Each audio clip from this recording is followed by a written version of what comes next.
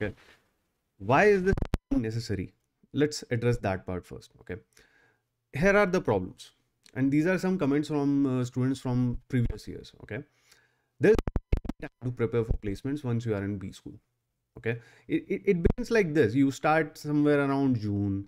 In a month or so, you will have a lot of things, in place. Like, for example, your placement preparation would begin in less than like 24, 25 months since joining. Okay.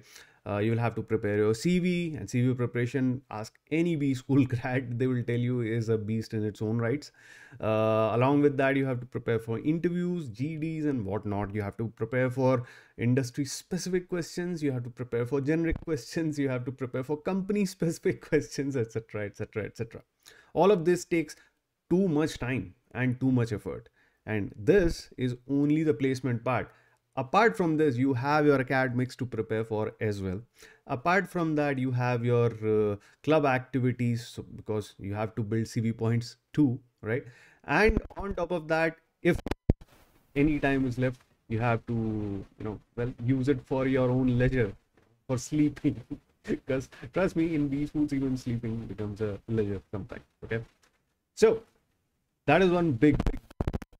So by corollary, you can use the time that you have right now to kind of get an edge over others, right? Similarly, we all saw this comment come a lot from a lot of students from this year, that it's a very slow market. We had to wait a long time before we finally got placements, if we even got to get to placements, right? Uh, this is so true, right? A lot of students have this problem because of the slow nature of the market. A lot of companies market freeze right now. They are not hiring, and because of that, even the folks who could have gotten placed a lot earlier in the yesteryears, they faced a long haul this time. They waited and waited and waited, and couldn't really either get a company to crack a interview, or they just couldn't crack into the same amount of preparation which was perhaps in the, because they had more options to go for, just wasn't enough this time, right? So to prepare soon so that you get more chances to fail, right? All right. Similarly, another comment that we got a lot is that I couldn't get much idea from prep team about what consulting or marketing or any other particular type of MBA stream entails, and how to prepare for interviews. Look, I get it. MBA schools and B schools, they have their own prep teams, right? They have their own alumni, they have their own students in the campus who help the upcoming batch for their interview preparation. Okay. But here's the thing, they haven't taken interviews themselves. All right. They have given interviews, perhaps, if they are senior to you, and they just know just a bit more than you. Okay. Would it be a lot better if you can actually prepare along with people who have given as well as taken interviews, who have hired people, so that you can get to know firsthand, like from what is required in interview. Okay, what is the company really looking for, right? That would make a lot of sense, isn't it? And that's basically why a lot of folks in B schools, they told it would be a lot better if we could get that kind of an help, because our in system and power, they can only so much. Okay. And these are just a few comments. There are so many like these. Okay. So what exactly is the solution for this? Is there anything that people can do while they have a lot of time at their hands right now? Yeah? You have like 60, 80 days before you actually get to join the B school. So can you actually do something about it? Can you actually go ahead and build your knowledge, your learning, your contacts in this time, so that it can actually help you gain an edge when you are in the B school? Let's see. Uh, First things first, let's have a plan. And what exactly is that plan supposed to be? Okay. The best use of this time is going to be something like this. First, you need to start building your network. Okay. You need to connect with your future classmates, your alumni. Okay. Typically, you will see is that for each B, whenever the admission come out, there is typically a WhatsApp group or some other form of communication that is created for upcoming classmates, right? I also did that. A lot of my colleagues have also told me similar stories from other colleges. So it's a very common practice. Good thing for you is that you can do that, without putting in an effort yourself, because something perhaps your college might already do, right? However, connecting to your alumni is something you might need to put in an effort yourself. Okay. How to find your alumnus? Well, it's very easy these days. You can just quickly go on LinkedIn and Google, and you can figure out who your alumnus are, right? Similarly, industry professionals, specifically folks who you want to, kind of have interest for you. Okay. Let's say that, I went to tech before I went to B school. So I would have liked to connect myself to other tech professionals who are from the same college as me, right? That is something which helps a lot later on when you are looking for jobs, because these people are going to be your backbone. They would be the ones who would open doors for you.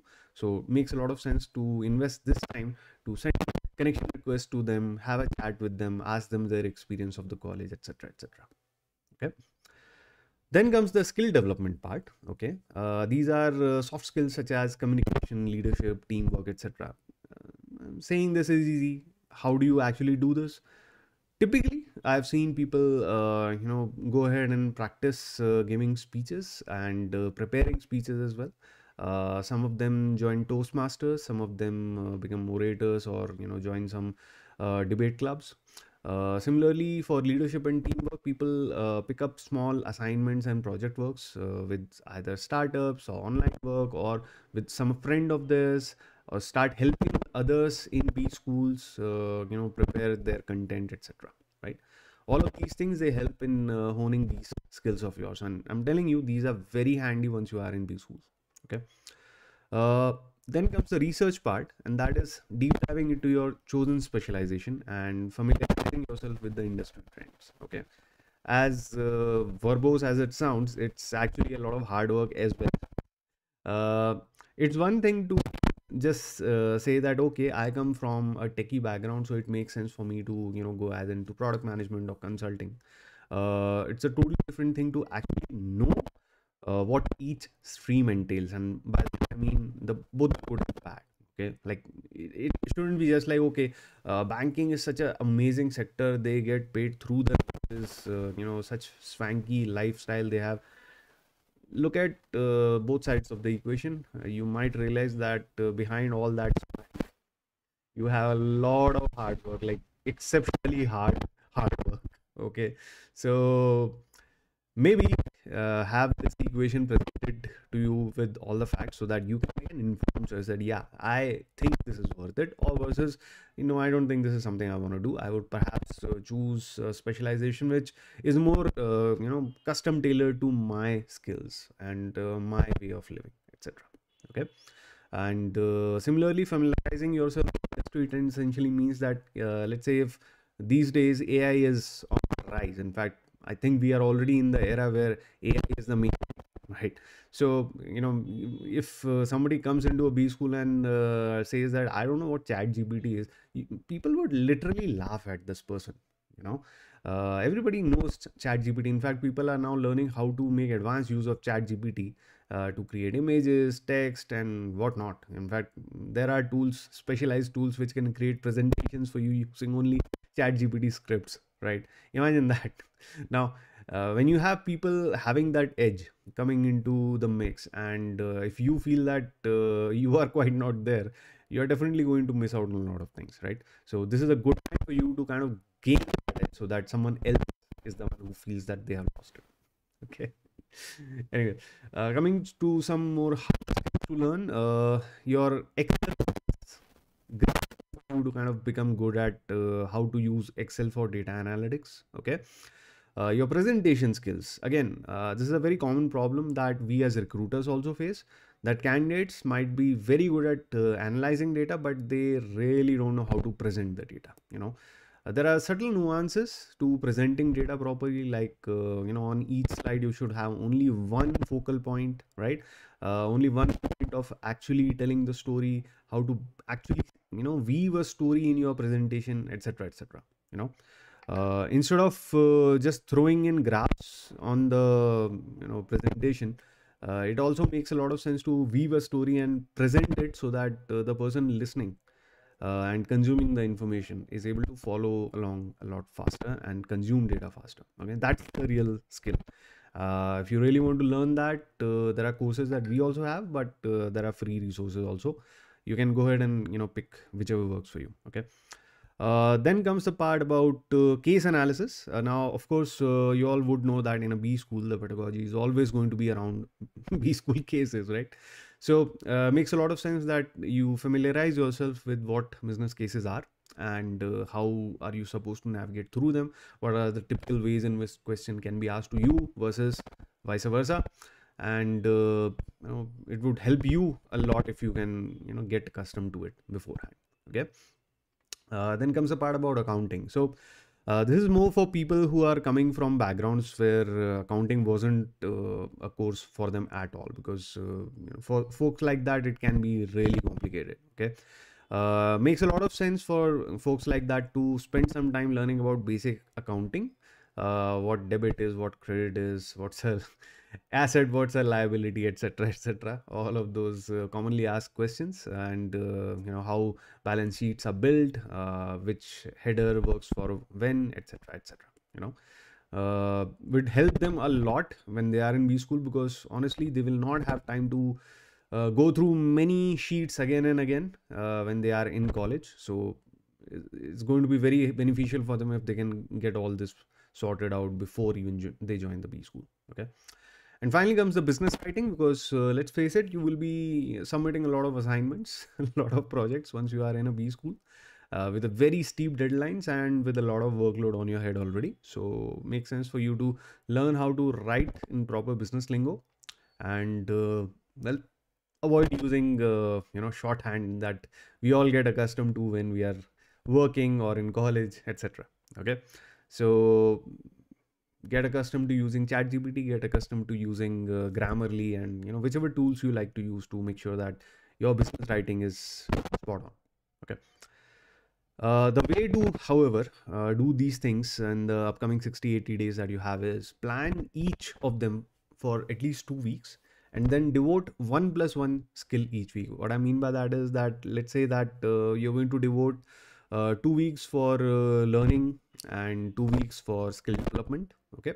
Then pick two of them together. So let's say in the first week you're going to learn hard skills like Excel, presentations, case analysis, etc., and you are going to focus on soft skills as well in that week itself. Okay.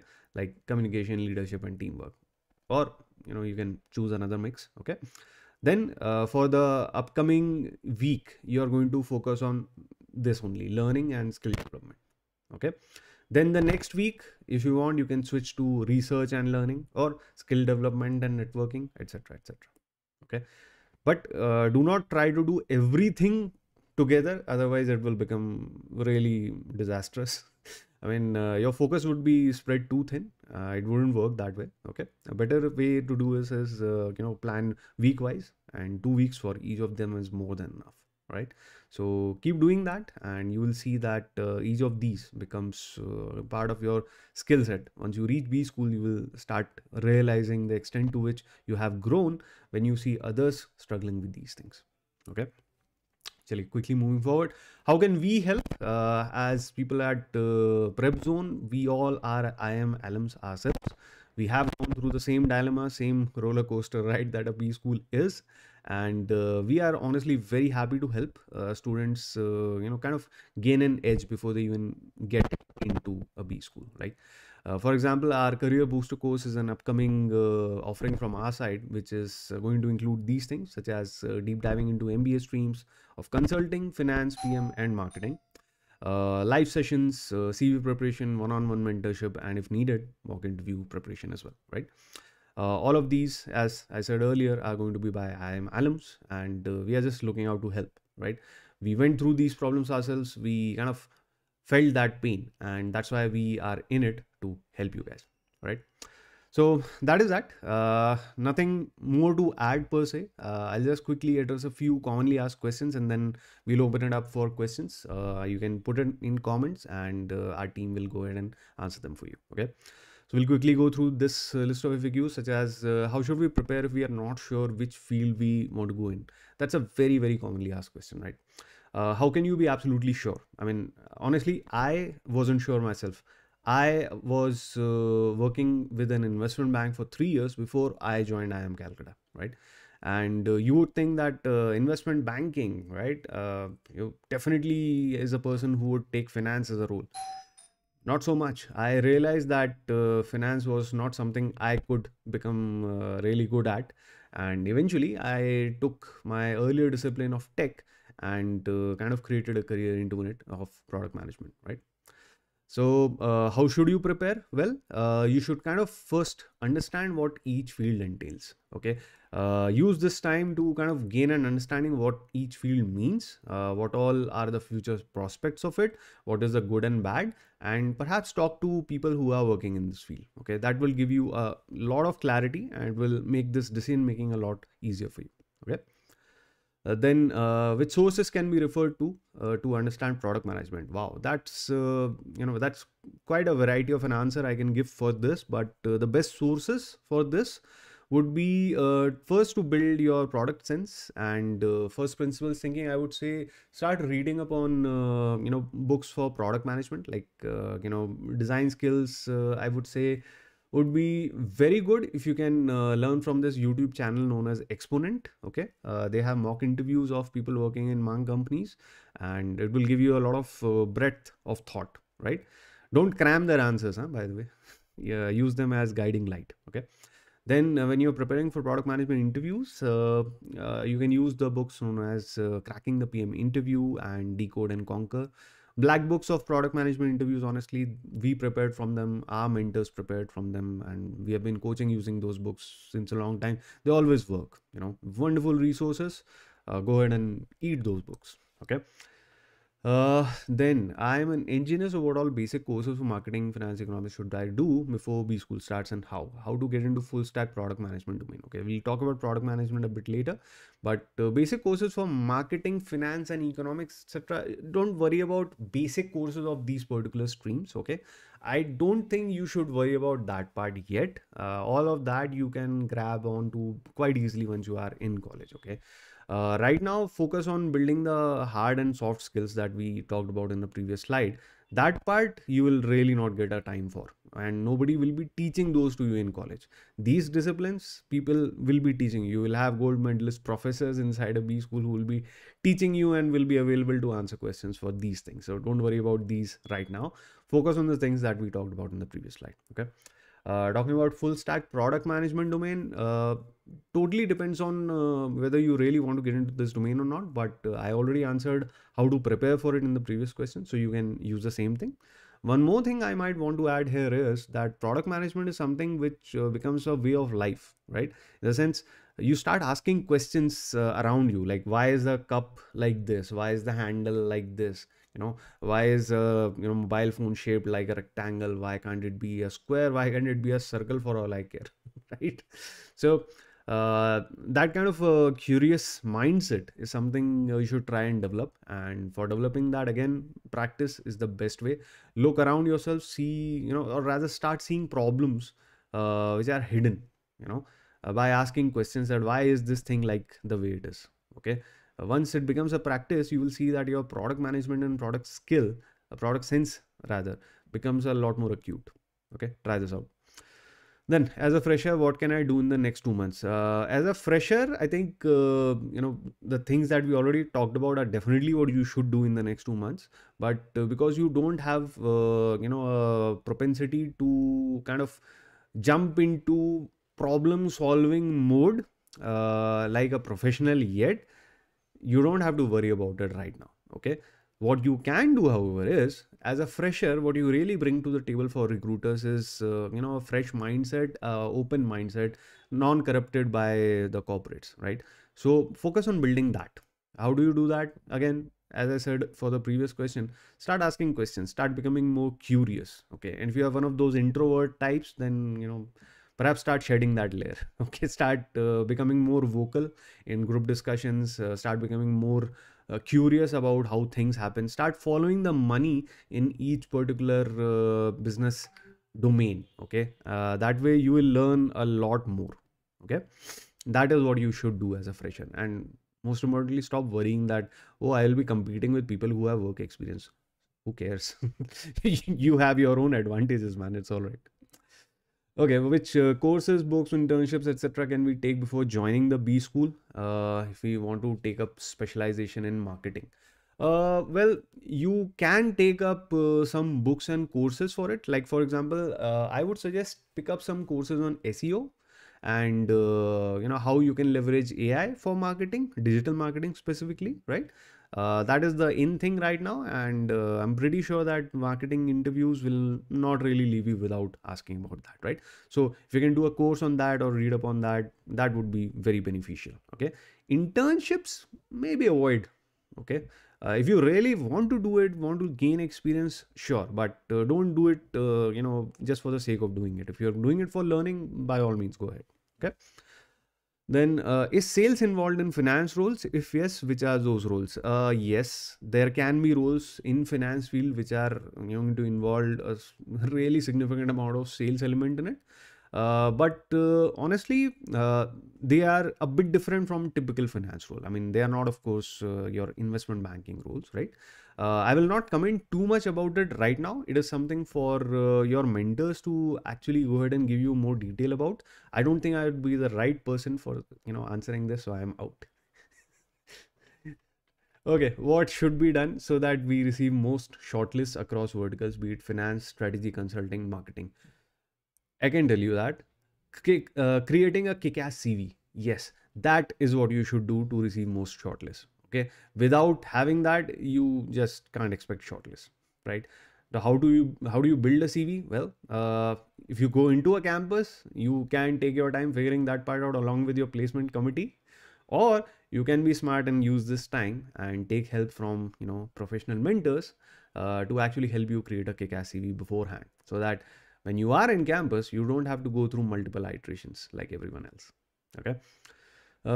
Then is it worth pursuing CFA and study for it intensively for the next 2 months? Yes. If you are looking for getting into finance, having a CFA degree certification definitely helps. Kind of inclined towards finance. Okay. How does the CFA realistically help someone? It tells the company that you are definitely interested in finance. Even if you have a level 1, it helps. Okay. And it kind of increases your chances of getting the shortlist as well as converting the first few rounds. Okay.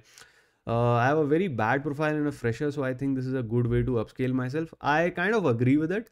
I don't understand what you mean by a bad profile, but if you have a CFA level 1 written on your CV and if you're applying for a finance role, I think it kind of makes up for a lot of bad on your CV. Okay, so if you can go ahead for and do it, I would by all means advise go ahead.